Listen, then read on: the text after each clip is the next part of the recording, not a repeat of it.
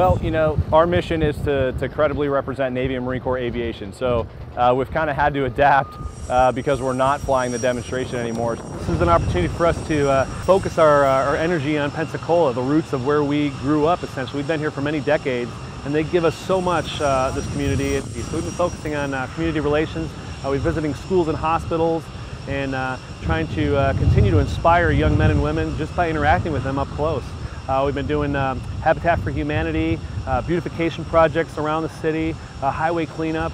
Any opportunity we have to give back to this tremendous community that we've called home is what we're focusing on. Normally during the show season we don't get an opportunity to visit our own schools in the Pensacola area because we're so busy and we're on the road every week. Now is a great opportunity to do that, and we're kind of capitalizing on the ability to be local and to reach out into our own community.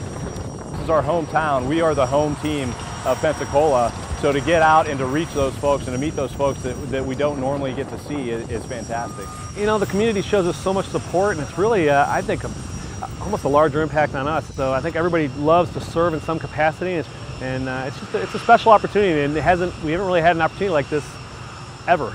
So it's very special. We've done as much as we possibly could in the local community, and I think we're making a huge impact by doing so. As a team, I feel like we've become even stronger because we're on the road and we go from show site to show site. We only take a portion of the team.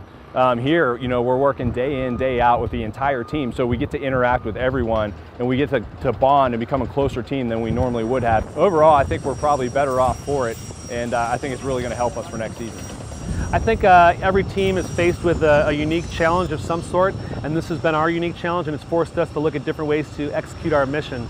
And when doing things like that, you end up continuing to gel. I think our team is just as close as we would be if we were flying air shows around the country, but it's giving us an opportunity just to explore different ways to reach out and inspire young men and women.